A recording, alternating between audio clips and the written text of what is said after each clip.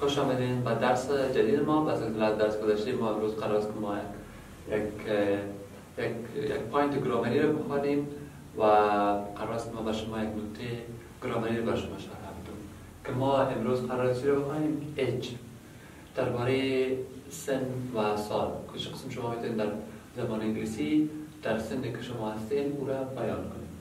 To talk about a person's age, we use the kind of expression highlighted in the sentence below.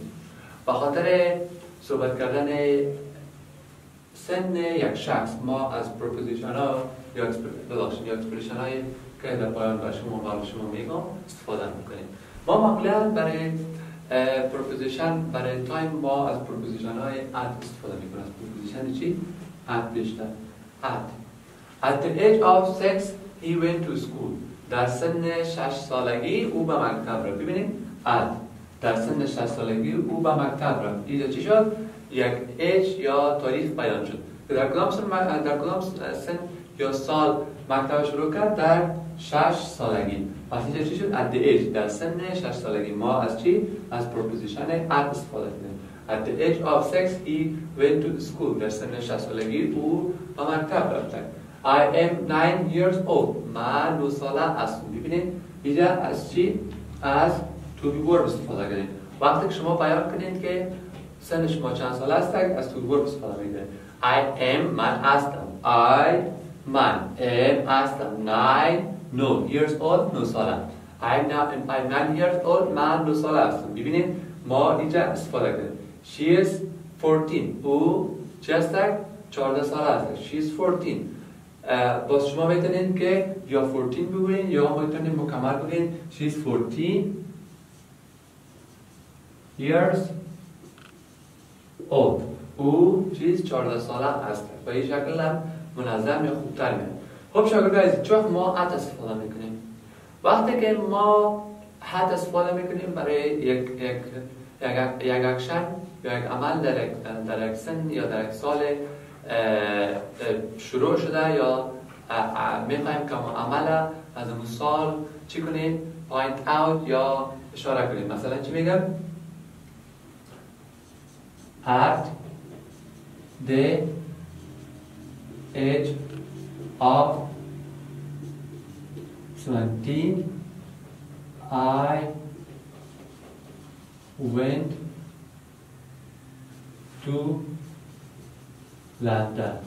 ببینید ما گفتیم استفاده نکنیم وقتی که یک عمل پوینت اوت و یا چی کنیم؟ پوینت اوت یعنی چی؟ یعنی اشاره کردن به یک عمل کنیم. من چی وقت رفتم به لندن؟ در سن 17 سالگی. ببینید at the age اینجا ای پوینت اوت کرد اشاره کرد کدام اکشن؟ ای اکشن.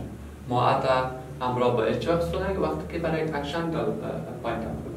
بعد چه استفاده میکنیم؟ I am. وقتی خودتان سن خودت بیان کنیم. مثلا چی میگین؟ I am 10 years old. ما 10 ساله هستم. I am 10 years old. ما 10 ساله هستم. چند ساله هستم؟ 10 ساله. I am 10 years old. ما 10 ساله هستم. چی میگین؟ I am 20 years old. ما 20 ساله هستم.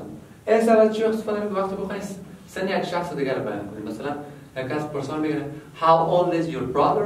برادر شما چند ساله است؟ چی میگه؟ He is. ببین he she برای دختر استفاده میشه، he برای بچه. He is 11 years old. او 11 ساله است. He is 12 years old. او 12 ساله است. ببینید برای از وقت استفاده میکنید. I am من هستم. He is 10 years old. He is برای چی استفاده میکنید؟ He is she is برای وقتی که بخواید سن یک شخص دیگر را بیان کنید.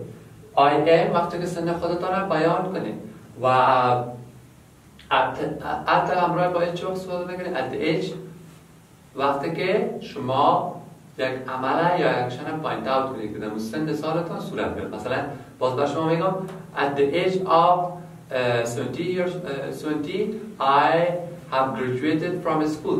ما در سن 17 سالگی از مکتب فارغ شدم. چه وقت فارغ شدی؟ فارغ شدن مکتب چه وقت بود؟ در سن 17 سالگی. پس برشن یا به عمل ما پوینت اوت کن.